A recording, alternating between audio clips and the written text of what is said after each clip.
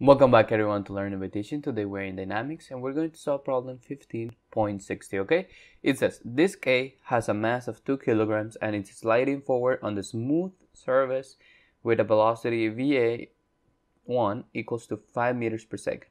When it strikes the 4 kilogram disk B, which is sliding towards A at a BV sub 1 equal to 2 meters per second.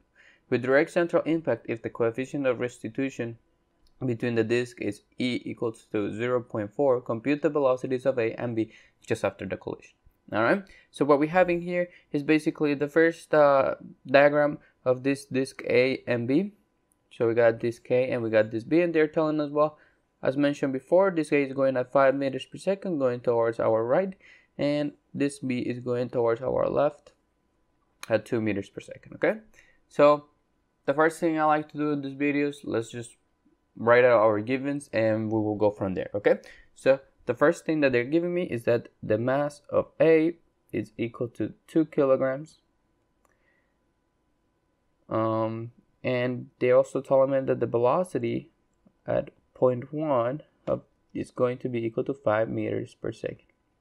Okay, mass B of my disk B is equal to 4 kilograms, and its initial velocity is equal to 2 meters per second. However, we can see in the figure, it's going to the left.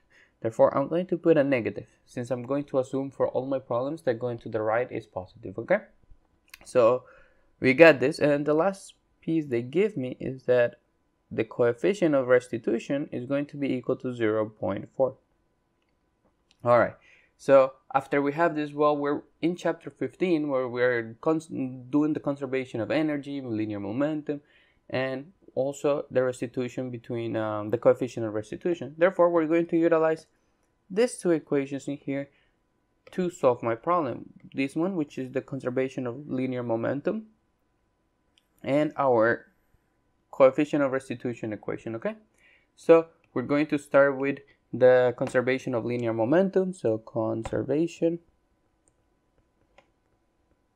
of linear momentum.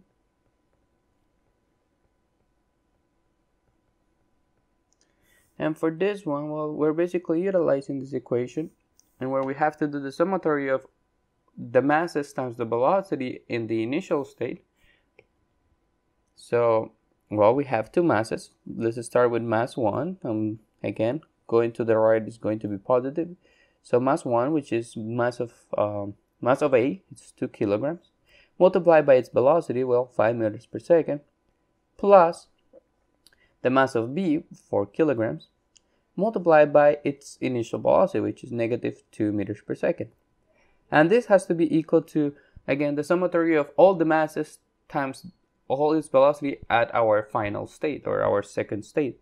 So for our second state, we're looking after the collision. Well, the masses don't change, so the mass of A is still 2.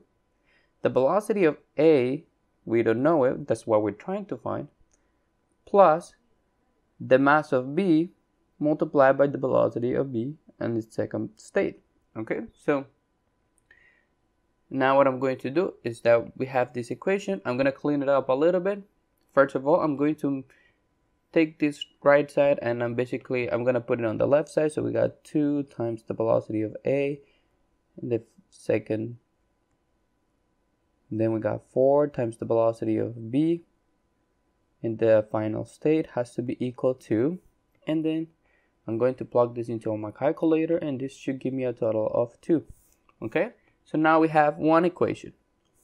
However, we got 2 unknowns. So we got 1 and 2 unknowns and only one equation. Therefore, we gotta utilize the second equation, which is the equation for the coefficient of restitution. Okay, which is this one, 1511. So we're gonna go ahead and utilize this equation.